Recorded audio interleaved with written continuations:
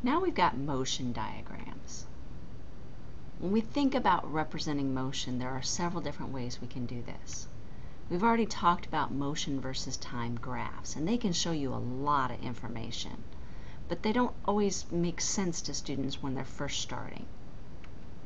You can talk about movies and animations, which are great if you're watching a video, but they're kind of hard to put down in the textbook or to put on your paper to turn into your teacher. So we have another thing called motion diagrams, or sometimes they're called dot diagrams, to represent the motion. So we want to explain what those are doing. So to help with this, I want you to meet Al. Al can walk, he can run really fast, he can even stand still. But no matter where Al is, we're going to represent his position with a dot. So here we're starting out with some forward motion. So I've got Al, and for each second I can represent where he is with a dot on the number line.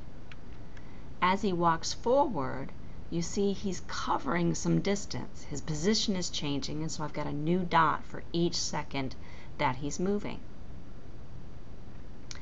Now I'm going to simplify this a little bit by looking at just those dots. So these are the same dots we had on the diagram before. I can then connect those with arrows. Each arrow represents how he moved from one second to the next.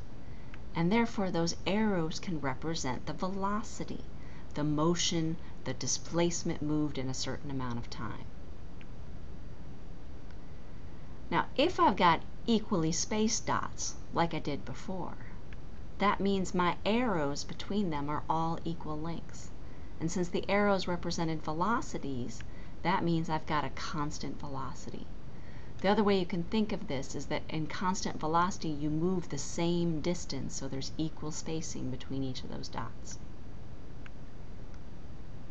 Well, we can also compare velocities. Started out with Al walking, now he's running. And you'll notice that each second he's covering a lot more distance than he did when he was just walking. So that means our dots are spaced much further apart, or you can think of it as the arrows are much longer. In either case, that means you've got a higher velocity. You've moved a longer distance in that same amount of time. So remember, dots that are further spaced apart represent higher velocities. Dots that are closer together represent smaller velocities. We can now look at changing velocities. We're first going to start with Al slowing down. So here he starts out with much larger spacings and progressively gets to much shorter spacings, meaning he's moving much slower over here than he was over here when he was moving much faster. We can look at the same sort of thing with Al speeding up. In this case, he's starting out much closer together and ending up much further apart. So we start with much smaller velocities and we end up with much larger velocities. Now these diagrams work pretty well if you're just moving in one dimension and you're moving only in the forward direction. If we were changing directions or moving backwards, you can't just use the dots, you'd have to use the arrows as well. And if you change directions, they would overlap, and that gets very confusing. But if we're just moving forward, it's a really easy way to quickly look at that motion and understand our velocities.